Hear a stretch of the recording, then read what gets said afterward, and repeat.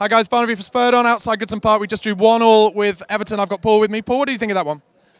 It was a good game, especially the first half. We hit the post, we hit the bar.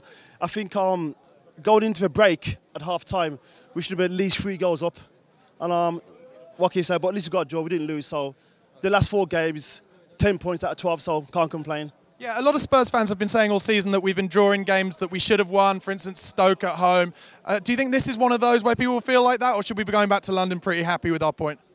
Well, like I said, Swat, I mean, the last 4 games is 10 points over the Christmas period, and Everton are a hard team. Yeah. I mean, Everton plays some of the best football in the Premier League, right? I think that if you'd won, it would have been nice. But like I said, Swat, I think I'm happy with the points. Yeah. 3 points would have been nice. Yeah, absolutely. And then, obviously, we're in 4th place at the moment. I think we're all thinking about top 4. Should we aim higher, or do you think let's just, be realistic about it?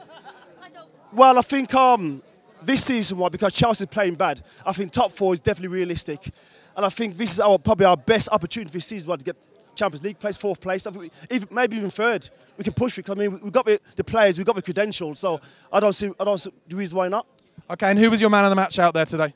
I must admit, I did like Tom Carroll. He had a cracking game in the first half. And I think Lamela played well. Also, Dele Alli scored a brilliant goal in the first half. So, but I think, I reckon Tom Carroll. Right. I think he played well. Brilliant. Guys, let us know if you agree. Was Tom Carroll your man of the match? Let us know in the comment section below. Don't forget to subscribe to the channel and follow us on Twitter @SpurredOnTV. Cheers, mate. Thanks a lot.